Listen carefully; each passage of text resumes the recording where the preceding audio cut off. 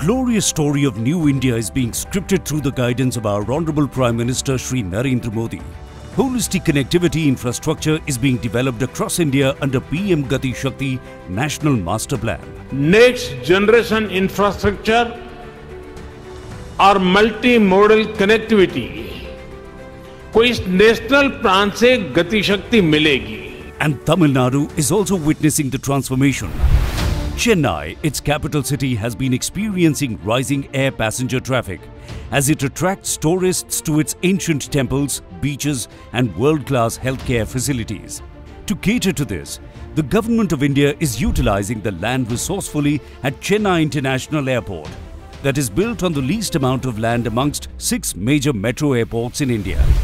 A new integrated terminal building constructed at a cost of 1,260 crores is being inaugurated today. As part of the airport modernization project, old terminal T2 of 30,000 square meters area that had limited capacity is giving way to a more spacious multi-level building of 1,36,000 square meter area.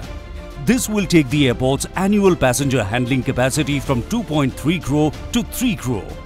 In future, the airport capacity will soon rise to 3.5 crore passengers per annum.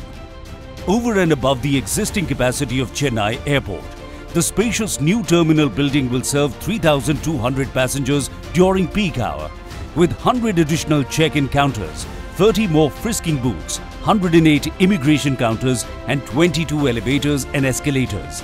The airport provides flyers with quick, hassle-free and comfortable experience. The new terminal takes design cues from rich Tamil culture, while its roof is inspired from Saree pleats of the Bharatnatyam dance costume.